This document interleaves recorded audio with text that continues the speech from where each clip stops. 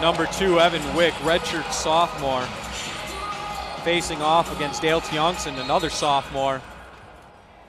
Wick, as many know, came onto the scene last season in such a dominating fashion, finishing third in what would be Barry Davis's final year. 2 points for Wick. Quick takedown. He's looking for that cradle. That lanky 6'2", 6'2.5" frame of Wick. So many times being able to catch opponents in that cradle. Came an All-American as a redshirt freshman last season. UW's 112th All-American honor.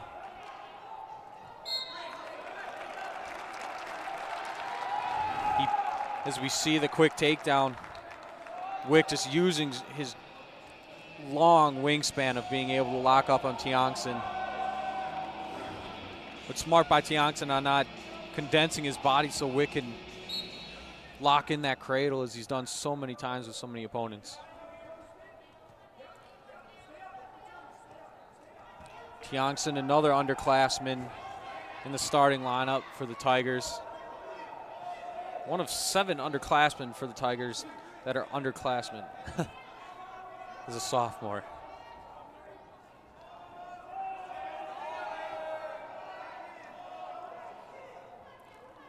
In Friday's action, Tiongson fell to number 4 Alex Marinelli of Iowa by fall in 3 minutes and 55 seconds.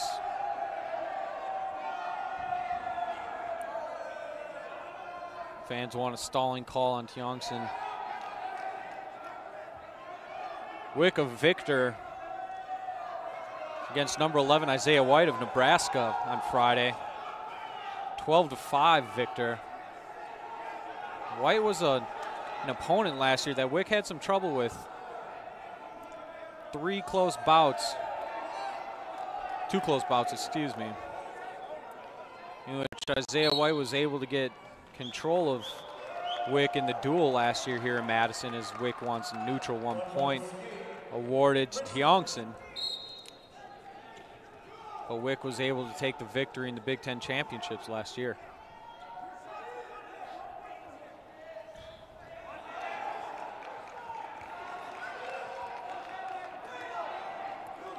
Another takedown for Wick, something he led the team in last year. Over 100 takedowns to lead the Badgers.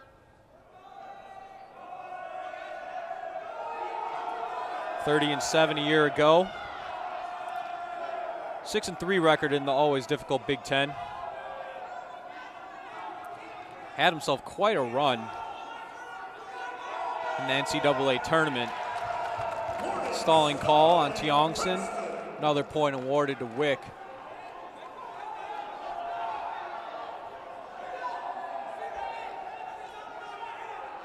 Wick was able to defeat Logan Massa of Michigan multiple times. Massa's, many Badger fans remember, gave Isaac Jordan a difficult time in Jordan's senior campaign.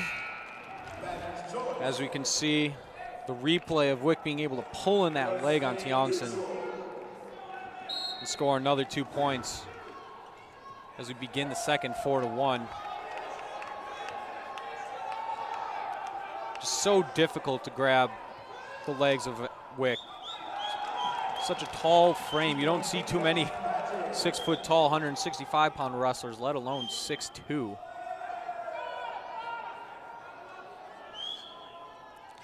And as you can see, even last year when Wick faced very big competition like Isaiah Martinez and Richie Lewis and some of those difficult losses that he had, those powerhouse names even had a difficult time with just being able to get a mat return on Wick, as he was able to just stilt out those long legs of his.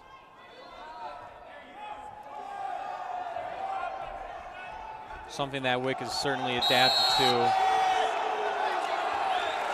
1 point as Tiongson looked to escape through the circle. It's now 7-2 in favor of Wick.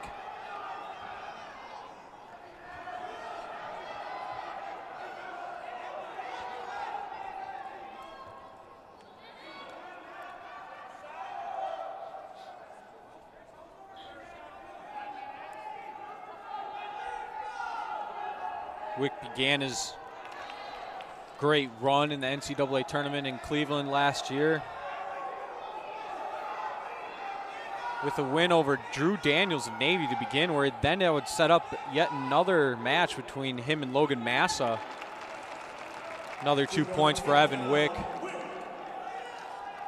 Wick seeded 10th. Arguably, again, had one of the best tournaments out of any wrestler, along with Matt Kolodzik of Princeton at 149 pounds.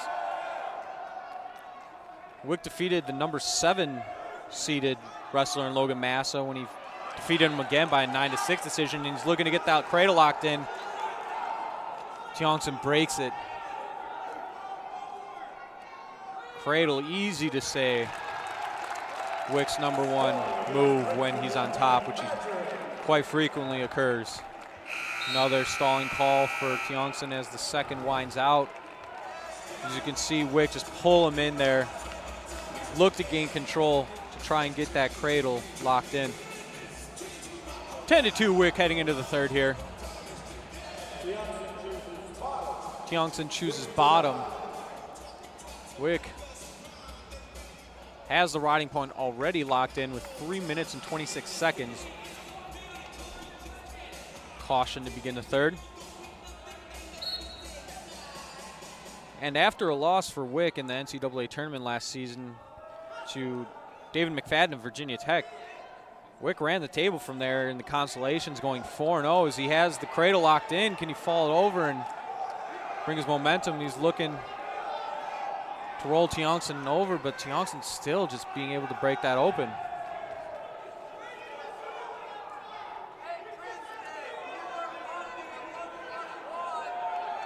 Wick was able to defeat 12-seeded Nick Wanzik of Minnesota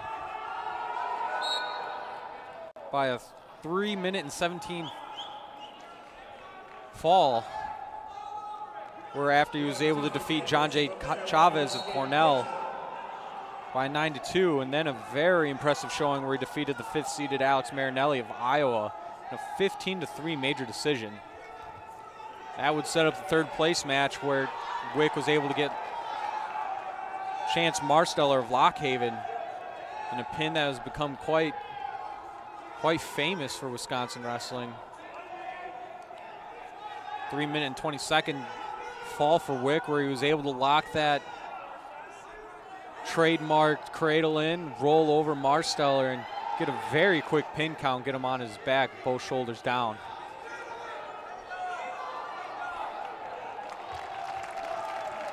Another 2 points for Wick.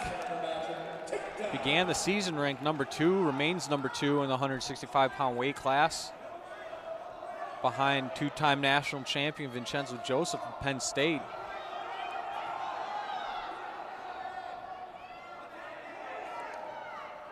The Badgers and the Penn State Nittany Lions will actually meet each other later in the season, which for many wrestling fans has to be a matchup of Wick and Joseph that's been circled for quite a while.